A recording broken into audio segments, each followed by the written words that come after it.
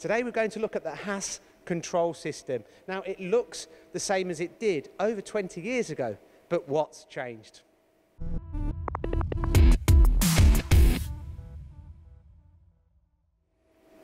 Ben, I had the privilege to program HAAS machines over 15 years ago at an aerospace company in Coventry. The controllers themselves look very similar to me as they did back then. So what's changed? Yeah, so as you can see, the layout of the control is the same as it was 15 plus years ago. But what's actually changed is the processing power of the control. We've moved to an LCD screen now rather than an old style cathode ray tube.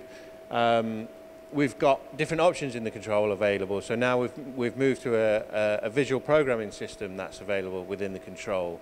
We have things like Ethernet, Wi-Fi enabled machines. So the same control system, is it used on lathes, milling machines, whether that be a fifth axis or horizontal?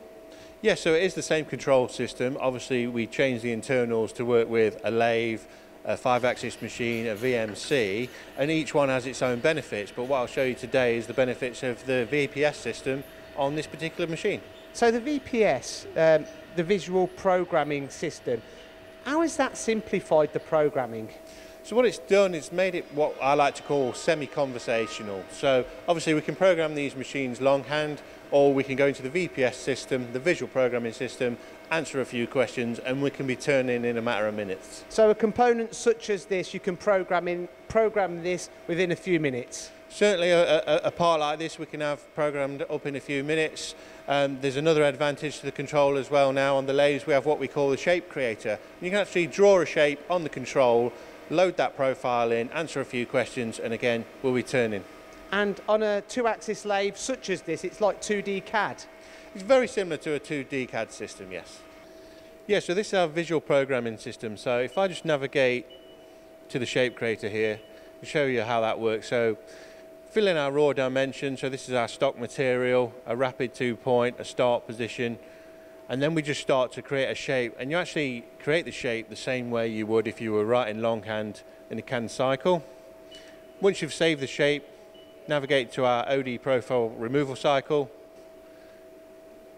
load up the shape we've just saved, and answer a series of questions to write your program.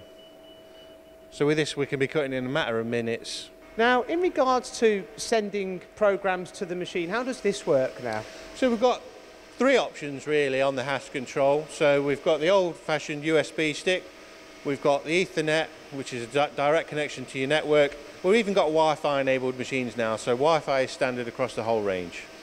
With the mechanical advancements in machine tools now being rather limited, a lot of the major advancements and efficiency gains are coming through the software.